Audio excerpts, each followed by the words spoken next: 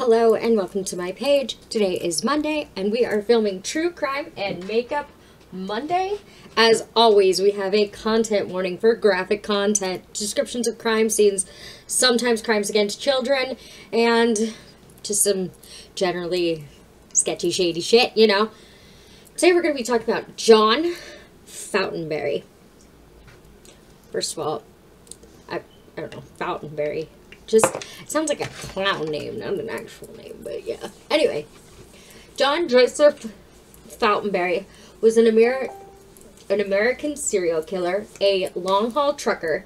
Fautenberry befriended and subsequently murdered 5 people across 4 states between 1990 and 1991.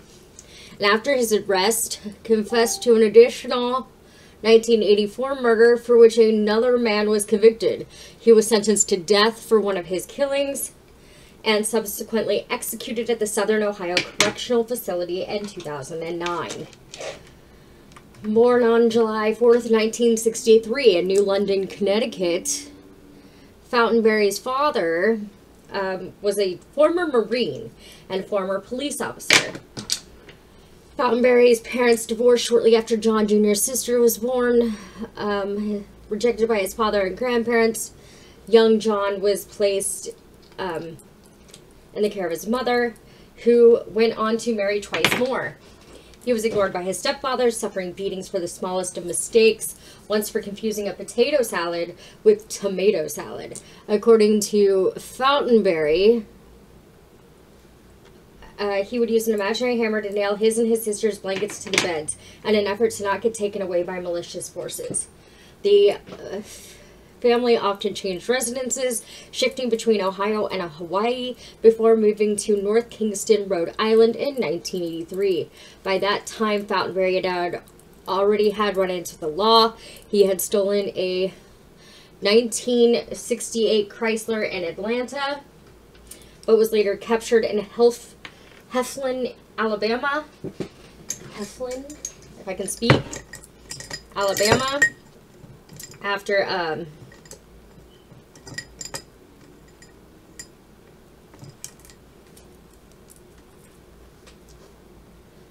after leaving a gas station without paying for gas. Yeah, they'll always manage to get you for that. Like, I don't know. I mean, I guess if you need gas, you're gonna have to, like, get it. But you should probably pay for it. But he hasn't committed, like, any big crimes, so I can't say at this point that they should have just kept him in jail because he hasn't really committed any big crimes yet. Being the operative word. In 1985, his mother died of cancer, leaving Fautenberry to become even more disillusioned and untrusting of people, with him developing a growing addiction to drugs and alcohol. Unfortunately, that seems to be how this always starts. They always have some kind of addiction to something, whether it be sex, whether it be drugs, whether it be alcohol. Rock and roll. I'm just kidding. I'm just kidding. But they always seem to have an addiction to something, and it does affect the brain. It does affect the way that people look at things and how they act. And I'm not saying that it doesn't, but I'm also not saying that that is 100% the reason why people commit crimes, because it's not. Because there's plenty of people with addictions that don't go off and murder 5 people in the span of a year. There are plenty of people who just do things that they regret, but they don't cost, you know, the lives of others. So, not by any means am I saying that addiction is like 100% the reason to blame, but it always seems like no matter what serial killer I cover, there's an addiction to something. And that's what they want to blame their issue on, which obviously is not legit. I mean, it might be, but I don't know. Like I said, there's plenty of people I know that have addictions that didn't go off and murder 5 people in a year. So, I don't know how much I would be like, oh yeah, his drug addiction is totally why he killed these people. No. And,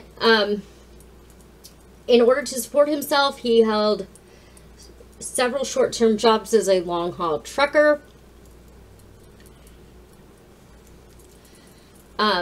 traveling all across the United States, but was often fired for poor performance and negligence.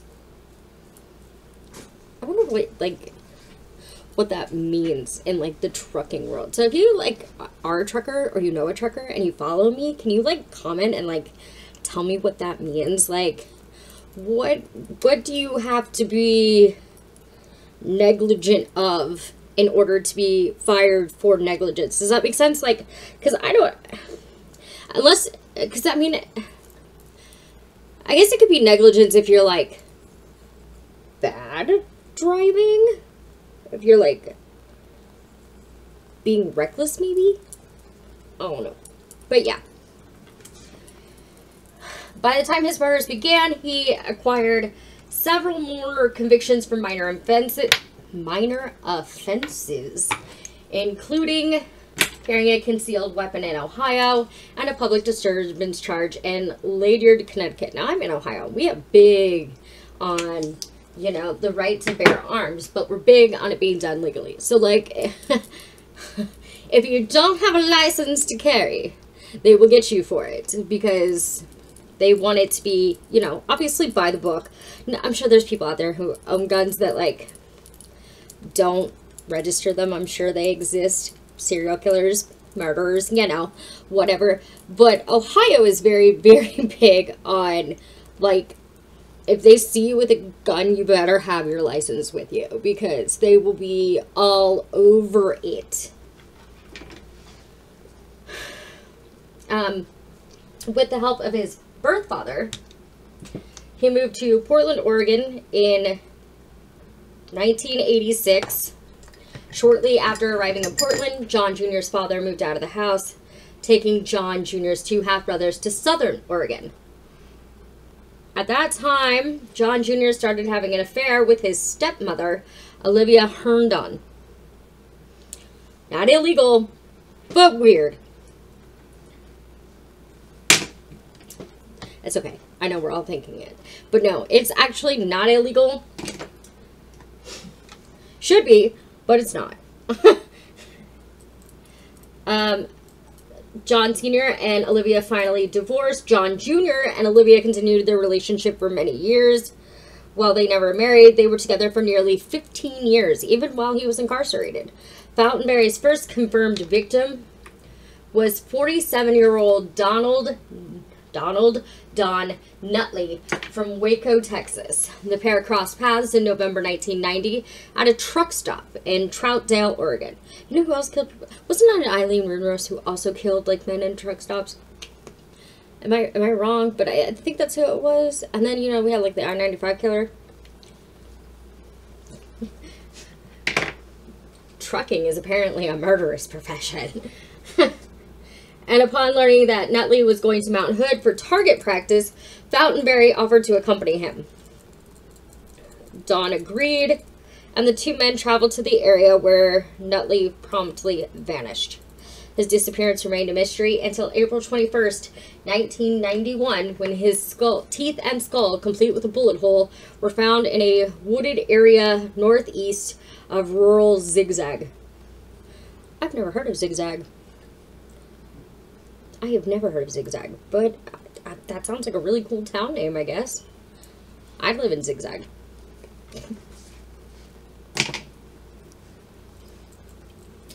On February 1st, 1991, Fautenberry encountered 27-year-old fellow trucker Gary Farmer from Springfield, Tennessee at the Pilot truck stop in Bloomsbury, New Jersey, not far from I-78.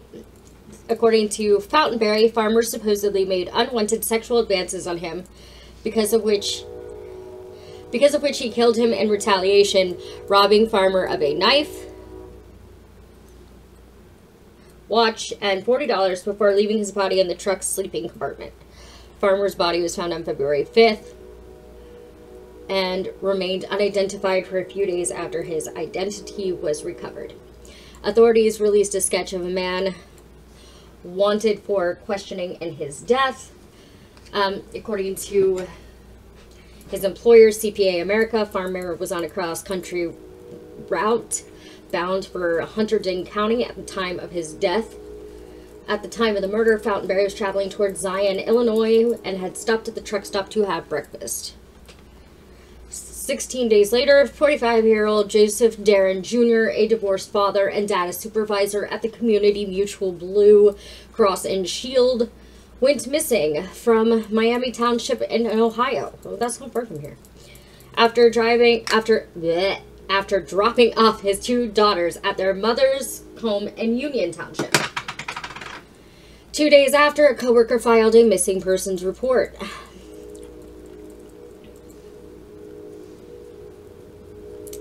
I mean, I guess at least we know the kids were safe. And unfortunately, you know, they have to live with the fact that obviously their father's been murdered. But at least the kids are safe. And I don't know, I just feel like that gives me some peace of mind when I do things like this. Because, like, it's so sad when I do these cases where it's like, he kidnapped the father, and the father had 2 girls with him, so of course he couldn't leave the 2 daughters behind, he had to take them too. And then, you know, unspeakable things are done, and usually they're also murdered, and so I like it when I get a story in which it's not kids. Kids take a lot out of me doing this for a living. After some time passed, Darren still hadn't been located, but strangely enough, his white 1988 Subaru had been spotted in Portland, Oregon, and Idaho. In addition to his credit cards, had been used. In addition to that, his credit cards had been used a total of 25 times by none other than Fautenberry himself. So, like, he was not good at this. I mean, that's evident. Obviously, if you're going to use a dead person's credit cards, maybe not so many times, because that's going to be, like, super suspicious. Okay, I'm just saying, like, he didn't think this through.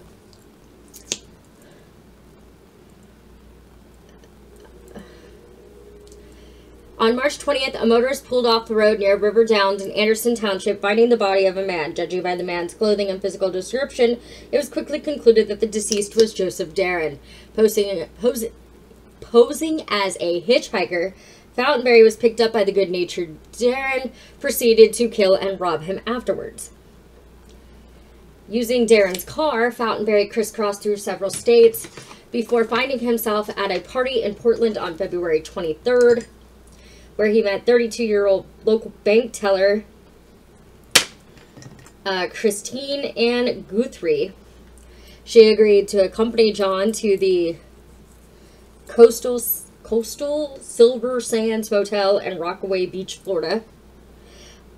Sorry, not Florida, and Rockaway Beach. It doesn't say Florida.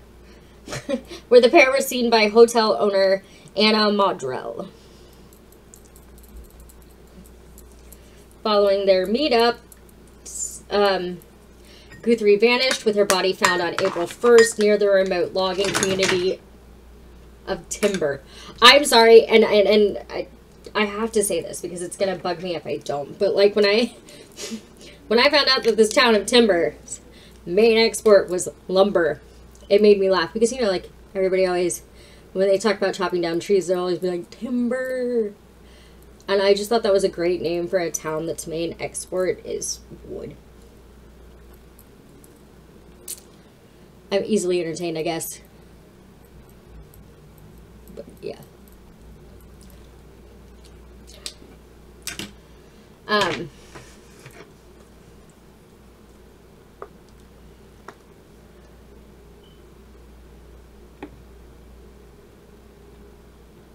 She had died from a gunshot wound to the head. From there, Fautenberry drove to the Seattle-Tacoma International Airport, abandoning Darren's car at the parking lot. He bought a one-way ticket to Juneau, Alaska, arriving there on March 2nd or 3rd. I mean, as a like person, it's so out there to me that there are serial killers in Alaska, because like you kind of forget that that's an inhabitable place and people live there because it's so, you know, up north and so cold, like you forget. So like when I was doing this serial killer by state and I was like Alaska and there was more than one person listed, I was like, of all the places where I would expect to have serial killers pop up, I probably would expect California to be the busiest or biggest. California and New York. But Alaska had almost, I think, like 10 listed. I mean, you do what you gotta do, I guess. Arriving there on March 2nd or 3rd, finding work on a fishing boat, and moving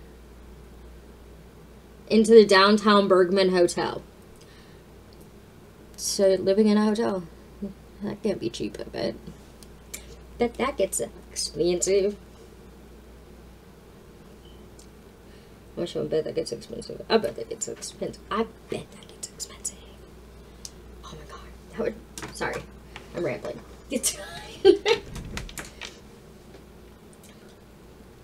On March 14th, he was hanging out at a rural bar, having been fired from his job at the fishing boat, when he came across 39-year-old Jefferson Jeff Diffy, a miner who worked... A coal miner, not a miner as in a child. A miner who works at the Greens Creek Silver Mine. The two struck up a conversation, and Diffy, feeling sorry for the newcomer who wasn't accustomed to the Alaskan wilderness, invited Fautenberry to his condominium. There, Fautenberry proceeded to beat and stab him 17 to 18 times before stealing Diffy's wallet, automatic teller machine card, and so ATM card, and 9mm handgun. The following day, he withdrew $400 from Diffy's account, a move noted by authorities. In the meantime, co-workers had filed a missing persons report for Diffy, who hadn't gone to work in 2 days. And apparently this was like very unusual for him to just not show up and not call. So like they were on it.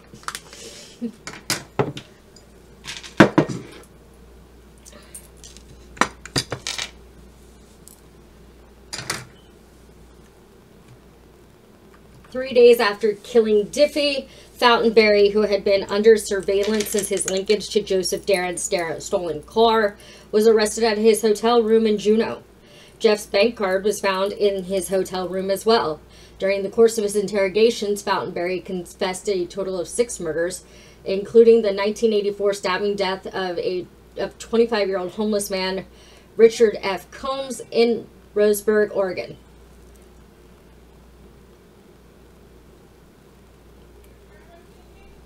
According to Fautenberry, the two met in a park and began drinking. As John drank more, he got angrier at the fact that he had recently been fired from his job, and in a fit of rage, he supposedly stabbed Combs in the throat and dumped his body on the freeway.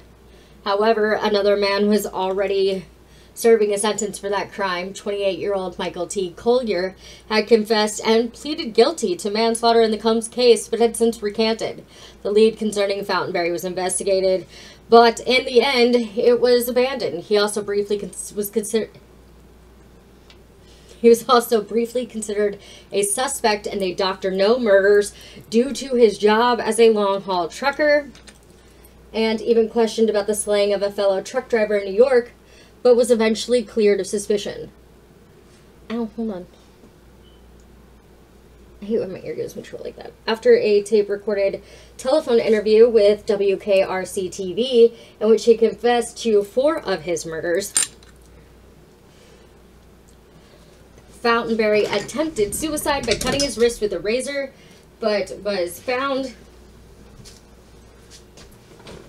Sorry, give me just a second. I forgot to get a brush out.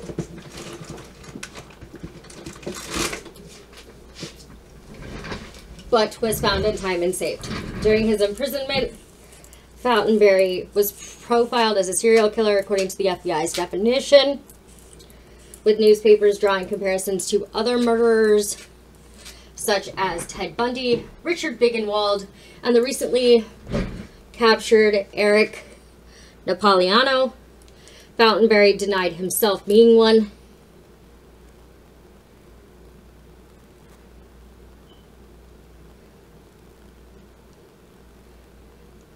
As he believed He didn't fit the criteria, as he murdered for money, not for sexual or sexual satisfaction. Fautenberry was held at the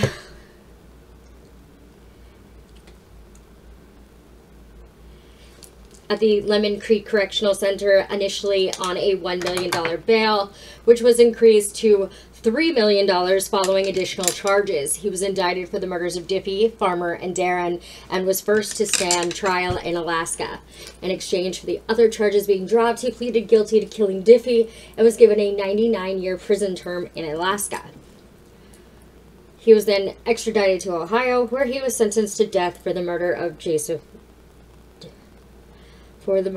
Joseph Darren, and sent off. I can't speak today, man. To await execution at the Southern Ohio Correctional Facility. In September of that year, he was extradited to New Jersey, where he pleaded guilty to murder in the Farmer case and was given a life sentence. Following his death sentence, as per Ohio law, Fautenberry automatically filed for appeal on several occasions, but every time he was unsuccessful. By 2008, when Fautenberry had exhausted all of his state and federal appeals, prosecutor Joe Dieters formally requested his execution.